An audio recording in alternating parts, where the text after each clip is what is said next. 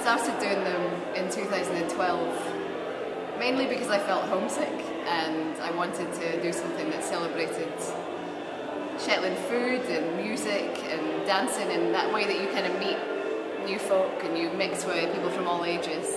And it started off just as a thing I was going to do with some friends, and it turned into a bigger thing. And this has been the third night we've done. We've had 85 people tonight. It's just all about kind of community and meeting people and having a great time together.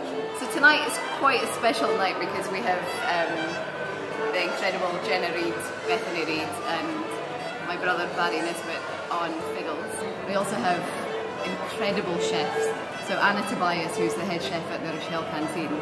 We have shown a men's film, Clavel, which was made in 2013 in Bigton, and it's quite an incredible emotional film. And we're also showing Jenny Gilbertson's In Sheep's Clothing, which was made in 1932. It's been screened with a live score played by Barry on his fiddle.